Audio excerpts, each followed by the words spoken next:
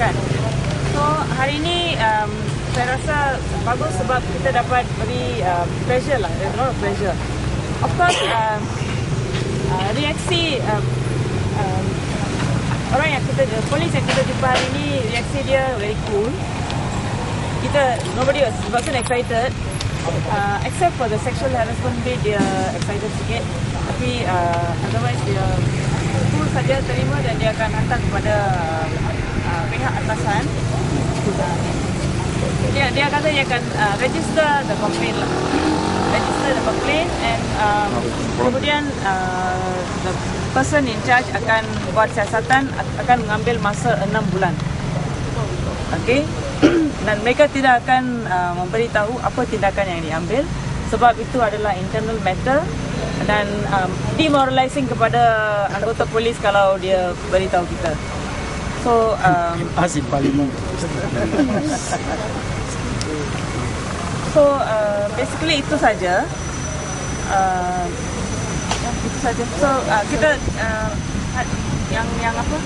We were a bit disappointed sebab semua komplainan ada bersama kita hari ini dan kita rasa sebab kita pun sudah buat aduan ini lebih dulu, mungkin dia akan be a bit more proaktif dan ambil tindakan lah, at least try to interview some people. Sebab ada soalan-soalan yang dia tanya yang actually expectation itu langsung tidak berasas, seperti siapa nama polis yang melakukan abuse itu. Okay? Dan sebenarnya mereka tidak pakai name tag. Semua polis yang soal siasat tu tidak pakai name tag. So how to identify? So bila polis di sini dia tanya siapa nama, easier for us to investigate. How can we how can we cooperate? How can we comply? Sebab tidak ada name tag satu. Kemudian dia tanya pukul berapa? When did this incident happen? Pukul berapa? Okay? But the big thing is all the earlier report. Did they open a file? Did they open investigation papers? They said that the police reports we did in Ipoh, they've opened the inquiry papers, that one. And the other thing, kalau dia boleh bagi witness, when they say, okay, saya dipanggil, polis gunakan kata-kata kesat. Mana witnessnya? I think it's absurd to ask for witnesses. These are people in the police lockup. Mana ada witness semasa di soal siasat? So this langsung tidak munasabah lah. That's why the call to have CCTV and a camera, all investigation to be done in front camera is very important. It's one of the demands made. That any investigation have to be done in front of camera. So, may I know what is your next move for this issue? Well, we're hoping that police will take this seriously, but they have to work very hard because they don't have all this information on paper. They don't have the name of the police officer. They don't have the time. You see they don't have witnesses. No, very simple. They have to interview these people. They have to come and No, very simple. They have to do an ID parade, call the policeman, get our witness, they'll tell who these people. Yeah, It's as simple as that. Yeah. A simple thing which police should have done long time ago.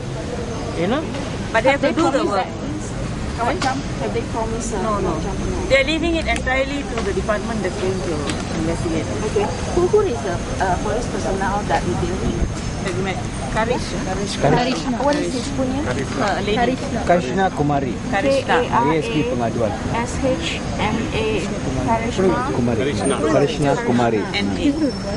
KRSHNA KUMARI. SHNA KUMARI. ASP pengaduan.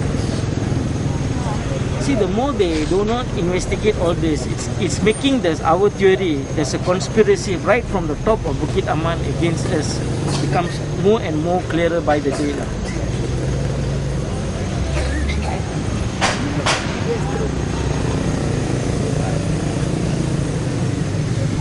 Because from day one we have lodged reports against the IGP and especially the deputy IGP, which we think is behind all this nonsense. And if they can't, that means there's some people, normal standard police operational they would have already open our investigation file, get our recorded statement, get an ID done. That all this has not been done. There's someone who's manipulating this investigation. Who is the culprit? Have they said that they are going to interview the complainants? Nothing.